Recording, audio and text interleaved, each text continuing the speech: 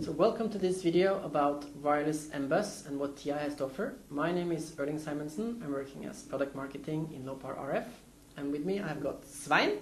Hello, Svein. I worked with business development also here in Oslo. So Svein, we're here to talk about wireless MBus.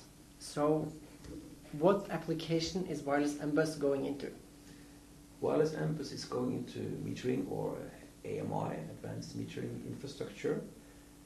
To be more specific, it's actually connecting the different meters in your house together. So you have an electricity meter, a gas meter, and also optional a water meter, and could also be a display system.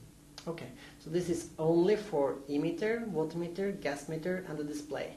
Correct. And these are inside the house, correct? Yes, there are other solutions to get out from house to house, but this is focusing on the inside the house solutions. Okay, so where is this standard used? Well, we see, for the moment now, we see the most traction in German-speaking countries like Germany and Austria. But we also know that the Netherlands have selected to go for this standard, and it could also easily spread to many other countries in Europe. Okay, so the motivation for using wireless MBus is that you have a government which imposes you this standard. Correct, at least in some sense. In some countries they have decided to go for the wireless MBus. In other countries they will sort of say that you need to fulfill the function, and then you could use other standards as well, for example Zigbee. Okay, so Svein, what does TI have to offer in the wireless MBus space? Well, we have a system on a chip solution called CC1110. Okay. And then we have a transceiver also called CC1101. And with the 1101 we also have a microcontroller, MSP430, that we have some reference software for. Okay, so this is what we're talking about here. Correct, it's an application node, AN067. It's called wireless MBus implementation with CC1101 and MSP430. Okay, so are there any specific advantages of the CC1101 in wireless MBus? Yes, it is actually.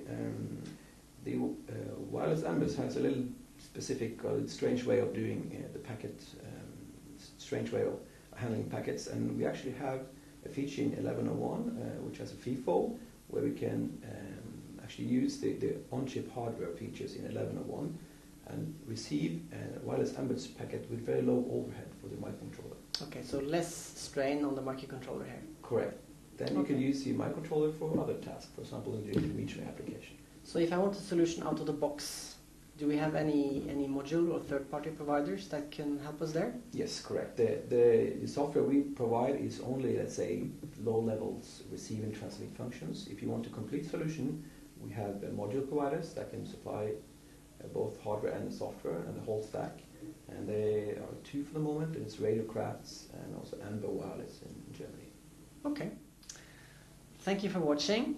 And please go to ti.com/WMBus for more information. There you will also find this nice app note that we've made on wireless MBus and the CC1101.